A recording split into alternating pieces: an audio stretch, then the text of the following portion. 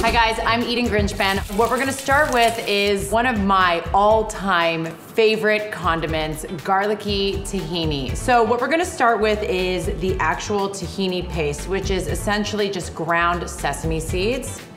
And it has this really earthy, nutty flavor to it. It's very rich and it is incredibly addictive, okay? But it is on that richer side. So the way I lighten it is by adding in some fresh lemon juice. And the lemon juice obviously brings that acidity, it brings that brightness, and it cuts through that kind of earthy, rich, nutty flavor that you get from the tahini. So I'm going to just squeeze the lemon right into the tahini paste, and I'm using OXO's citrus squeezer. And I'm just gonna start here with a half a lemon.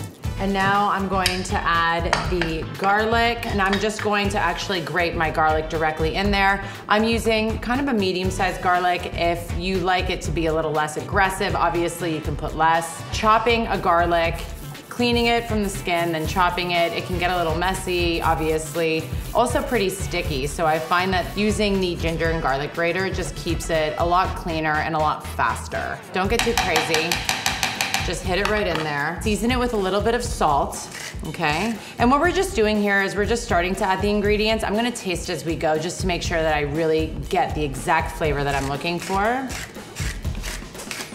Okay, and what I'm using here too to actually loosen it up and lighten it is I'm adding in some ice water. I find that when it's really, really cold, it gives it a really smooth texture. Do not be intimidated. It will clump up at the beginning. That is normal. You gotta push through that awkward phase to get to the goal. That is not what we're looking for. So again, not done. We're gonna keep adding in the water. And a trick is if you find that you've added in too much water, just add more of the tahini paste in and that will just thicken it up again. So I'm just going to add in a little bit more water. And you'll see, the more water you add, the lighter and looser it gets. Here we go. That looks good to me. And now what I'm gonna do is I'm gonna wrap it up, put it in the fridge until I'm ready to use it. Sometimes when you keep it in the fridge, it will kind of get a little thick. You can just loosen it up again with a little bit of water and then it'll be perfect.